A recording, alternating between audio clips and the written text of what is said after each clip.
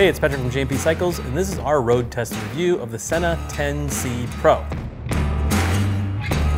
Now right away, let's cover a few high-level specs before we get into the actual usage that I put this thing through over the summer and kind of give you a little more of an in-depth look of what it's like to actually use one. So, you can talk to up to 4 people with the Sena 10c Pro, and it's Bluetooth and Wi-Fi. Basically, you can put an app on your phone, you can connect the unit to it to kind of set up your camera shot. It has an adjustment on the camera. The curvature of your helmet will kind of set that camera at an angle, and you can adjust that shot back as well as up and down. You can use the app on your phone, it'll Wi-Fi to your phone so you can see your shot. And then from there, you can also upload to your favorite social media site, delete them, share them, whatever you want to do. So that's a nice little piece of functionality about it. Through that Bluetooth on your phone, it'll actually play music through there, which is another cool feature. Another thing that I didn't really realize until I used it and watched back some of the footage, that it has an audio feature to where if you're playing music and talking or recording, it laces all that audio together. So you could, in essence, put a soundtrack to what you're videoing. So 1440 at 30 frames a second, but I prefer the 1080 at 60 frames a second. And that's kind of like the high level specs as a snapshot. Communication devices, in general, I was kind of slow to adapt to because I always thought of them as like a phone call, right? Like, why do I want to take a phone call in my helmet? And I don't. But now with something like the Sena 10c Pro, that's honestly probably the lowest level of use I have for the communication device is taking a phone call. As far as talking to other riders, that was also something I didn't really think about too much until a few specific situations. Now, to go back when we started with this, we took this down to Mexico on our trip to EDR. And I'll throw that link in there for you guys if you want to see that video. But I took an FTR all the way down to Mexico and back, and that was the first time I used this particular unit.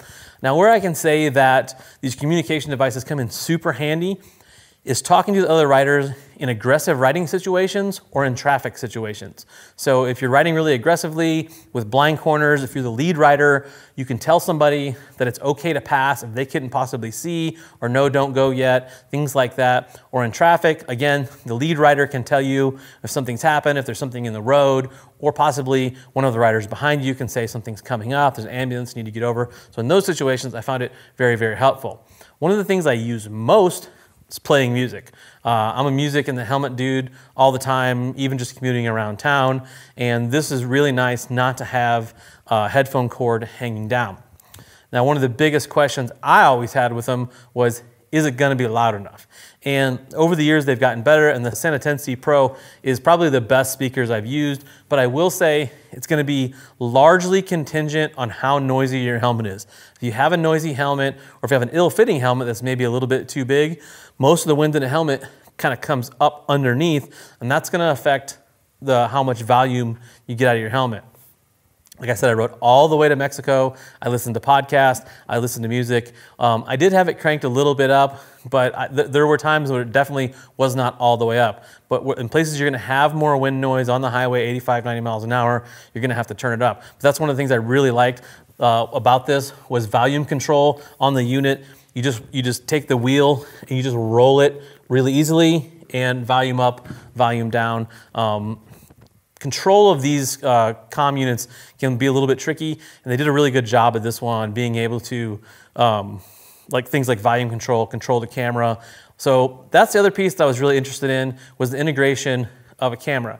And like I said, it does record in 1080, but I will say it's not as good as far as like the quality of the picture you're gonna get from like a GoPro. But the counterpoint to that is you can't listen to music and talk to your friends on your GoPro. So there is a little bit of give and take here, but unless you're just super picky about the quality of your video, this is going to be great. 1080 at 60 frames a second is more than useful for most people, and it's very easy to actuate the camera with the button on the top. The other thing I found really helpful was you can just snap a photo up there. You can either go to video with just a touch on the top of this, or you can just bam, take a picture.